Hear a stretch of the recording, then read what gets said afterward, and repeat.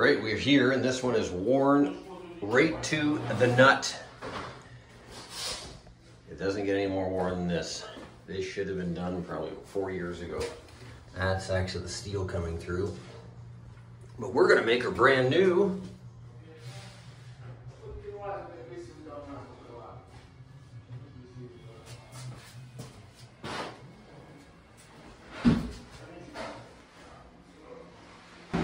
I want to show everybody something here. You see how worn this is on the bottom? Hey, that's actually the steel part of the tub. Hey, when you get down to this part, there's nothing left to do. You either reglaze it, but this is perfect for this, what we're doing here. Or you replace it, but reglazing it is just as good as replacing. Here's a tip for you guys right here. So even though, like, I blow and tack when I'm getting ready to put my bonding agents on, I had a guy show me this. This is about the coolest thing ever. This is just tape inside out. 2-inch tape inside out. And even though I blew and tack, I want you guys to see this. See all the dirt there that came off? You get that little bit of dirt. What? You just take this and go like this.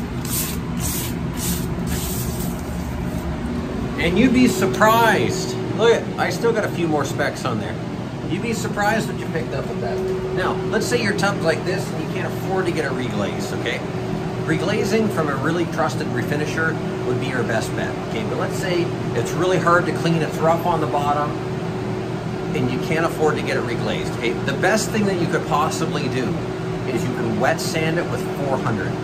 Get 400 grit sandpaper, 320 grit wet, and wet sand your tub until it's smooth. Now, you're gonna take some of the powder off, that's part of the porcelain that is on here, but it's coming off anyways. It's done at the end of the life. At least you can keep it smooth and clean if you do that. You know, it's gonna be worn like this, and it's not gonna be very pretty, but it's gonna be smooth and easy to keep clean. If you go and get one of the do-it-yourself kits, you're basically shooting yourself in the foot. And the reason why you're shooting yourself in the foot is because 1, you have to clean it like this anyways. 2, it's going to fall off and it's going to peel. And 3 is it's not going to be as smooth as like a reglazer coming in or how it is originally on the porcelain.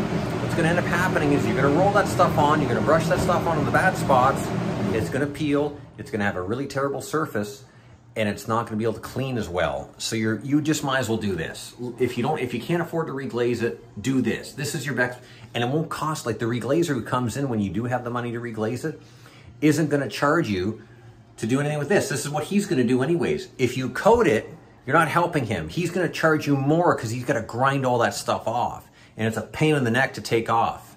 So if you don't have the money to reglaze it, wet sand it like this so it's super clean, super smooth, and it'll save you a whole bunch of headaches in the end. All right, back to reglazing this tub. So we are just getting ready here. We blew it, we tacked it. We did the tape trick to it.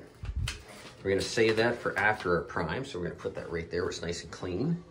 And then right now we're gonna wipe our saline bonding agents on right now, make it super stick, then we're gonna prime it. All right, yeah. And we are all brand new on this guy. Look at this.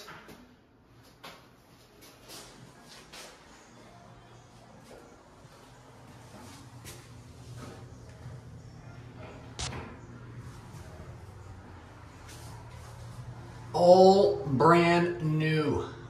Look at this. Look at how smooth that bottom looks. Great, awesome. Be very easy to clean. Nice, nice, nice, nice. Nice.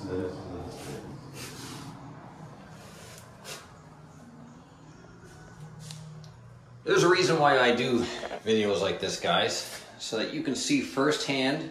Like, this isn't just a picture taken from here. Like, any tub that's reglazed will look good.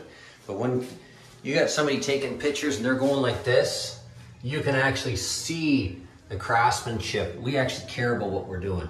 And this is just a government housing job. But I want this tub to last just as long as I did my neighbor's tub. I want their tub to last. I think I need a haircut. Yeah, you're pretty bad. I'm looking pretty. Maybe I'll let it keep growing. See how high we can get it. No shortage of hair on top, that's for sure.